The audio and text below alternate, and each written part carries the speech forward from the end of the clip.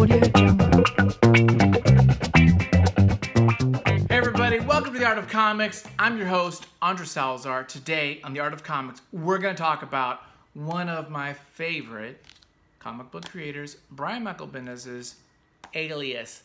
We're doing this right now, brother. Okay, let's do this. We're doing Alias. Let me tell you a little bit about Brian Michael Bendis, my history with this creator. I started reading Bendis' stuff back Jinxed and Torso and some of the old stuff, the Jinx World stuff that he was doing before he worked for Spawn, that then he got the job at Marvel doing Ultimate Spider-Man and all that stuff. So I was a big fan of his crime stuff. I loved Jinxed. I loved Goldfish, that kind of stuff. Those big books that kind of put him on the map. And we should actually do those. I have those. We need to do those. We should do those probably before this, but you know what? We're doing this now. I love Powers. So I'm a big fan of all his stuff in like the early 2000s. I haven't been keeping up with him, so I don't know about all the other stuff he's been doing in superhero world. But his crime stuff, his dialogue heavy stuff that he did in the beginning, loved it. And this book was the big book that he was attached to for Marvel when they launched the Max line. The Max line was kind of like the Black Label now that the DC is doing. It's their more mature line of comics. So you can say the F word, basically, you know, that's the deal with that. So more mature stuff. He then decides to say, hey, I got this character Jinx, I got these kind of crime PI type stories, I'm going to put it here. Now, the character in this is Jessica Jones. So if you've seen the Netflix show Jessica Jones, that's this. That's Alias. It should have been called Alias, but, you know, there's J.J. Abrams' Alias that's already made, so they're not going to do that. I believe, correct me if I'm wrong in the comments, that this was originally going to be Jessica Drew. Jessica Drew being Spider-Woman. And I think the issue was Marvel didn't want them to do Spider-Woman because he's going to kind of do some gnarly things to this character. And so you can't use Jessica Drew. So you're going to make a new character called Jessica Jones and kind of made up superhero. But it was going to be Spider-Woman Jessica Drew, I believe. Correct me if I'm wrong. I think that's what I remember.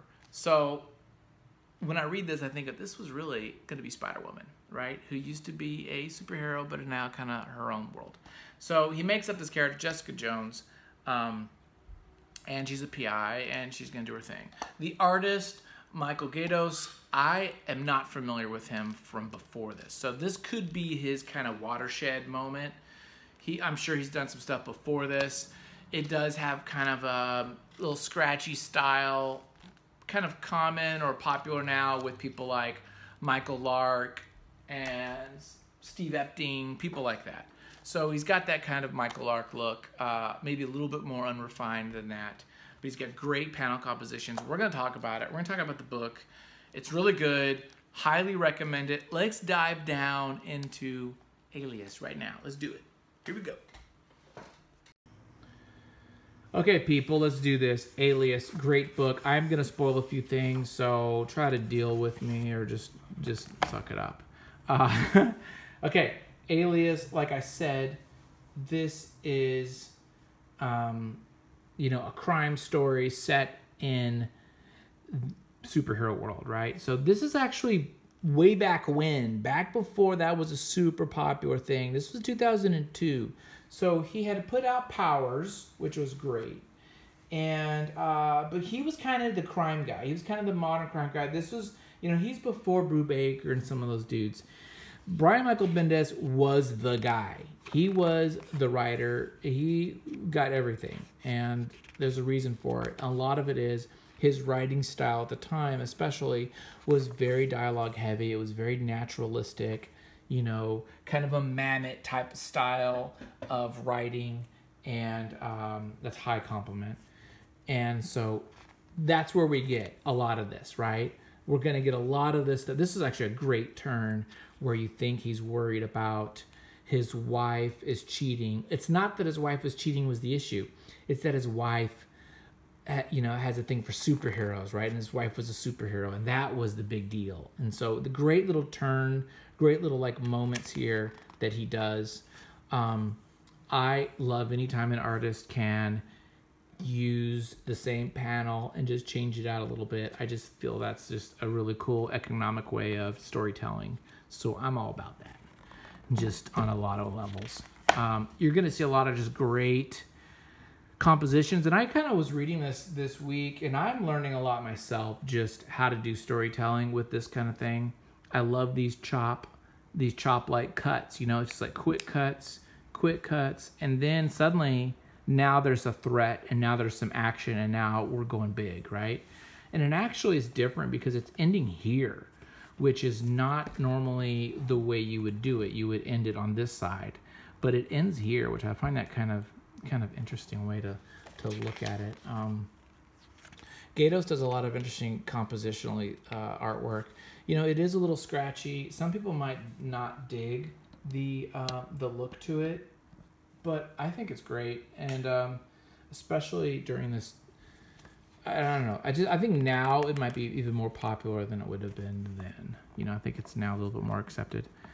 Again, look at this. He's using he's using like a 9-panel within this frame, and then he breaks that 9-panel grid out into this whole thing. So there's just a lot of really kind of cool panel composition stuff.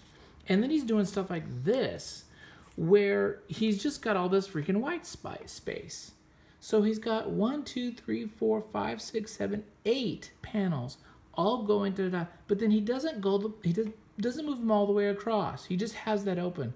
There's these decisions that just from a design perspective is really interesting and really neat. This was kind of infamous. This is an infamous kind of scene at the time. I remember there's been a lot of like internet hubbub about Luke Cage and her hooking up and what that was about. This is a classic like choice that you'll see whenever you see dialogue, this tit for tat kind of dialogue balloons. That's Bendis. That's his kind of signature that he would always do. This really kind of quippy, again, very natural kind of way of talking. And instead of having panels for each of those, the artist just has these kind of panels, and then we just kind of figure it out, right? We just kind of figure out how the panels are working with that, and I just think that's really cool. Again, a lot of great repetition, and this is just a big zoom out, right? And I think it's actually literally is just him photocopying the image and just blowing it up slightly. So this is great. And if you look closely, the only thing that's changing is the smoke. The smoke trail changes. Uses a lot of that kind of stuff. Great use of the blinds, shadows. I always like that. I think it just reminds me of like Sin City stuff. So the story is, you know, this actually is 1 through 9. So it has a couple stories in here. There's a bit about kind of a political thriller, but it's a good political thriller. These are like good stories. Political thriller with, you know, Captain America's identity being revealed, stuff like that. And then there's another one about a kind of a guy with schizophrenia thinking he's a superhero. Really good stuff. I also like these types of pages where you have basically one image that's chopped up, and then you can then put your dialogue on top of it, on top of each one, as though it's a separate panel or moment in time. I like that a lot too. Again, he's using these big, he's leaving these big spaces in the page, and I don't know, like this is another one. Like, why would you do that? You're thinking like you could put more panels here, but he doesn't do that. He really lets that breathe. I think I'm gonna really use that. I'm going to really use this for my book. I just think there's some interesting things to do. Does it again here. I mean, I don't think there's a page anywhere that he's using the whole stinking thing. He just doesn't. Here we go. Okay, here's one he does. 1, 2, 3, 4, 5, 6. So he does a 6 kind of classic look. But these are white. I'm curious if when he does white and when he does black. Is it just for night? That's what I usually do, but not necessarily. No. He does it differently. Yeah, it's not necessarily rhyme or reason. These are great. This scene is really, really good. This interrogation scene, I don't know how many panels, but there's a crud ton. And they're going back and forth But what's great about this scene really is the facials of the investigator, detective guy. The way his face turns on certain little phrases and stuff he's saying is really, really good. It's really good. It's very subtle, but it's perfect. Reminds me a little bit of Powers, not just as far as like what's going on, I think, in it. I like this too. I was reading something. Oh, that's really cool. That refraction or reflection of the skyscraper. Yeah, look at this. Look at this panel, this page. You've got these guys here, and then you got this space. It's like boom, boom, boom, boom. Well, why not do that? Do that? You know, it's just really kind of. I don't know. I dig it, man. I digs it. Okay, great book. I'm not gonna bore you to death with it, but it is wonderful. It's a fun story, and I don't think it's that decompressed. He used to get a lot of guff for that kind of thing. I don't really think this is that.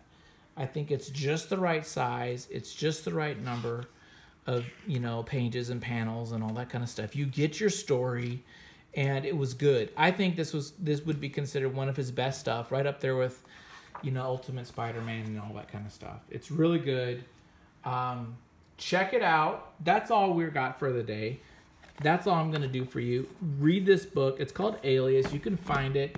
Brian Michael Bendis. I don't know about his new stuff, but I'll tell you what. His old stuff sings. It's good stuff. Thank you very much for checking it out. Check out my Patreon. Let me know what you think of my own books that I'm working on. And have a great night. Bye.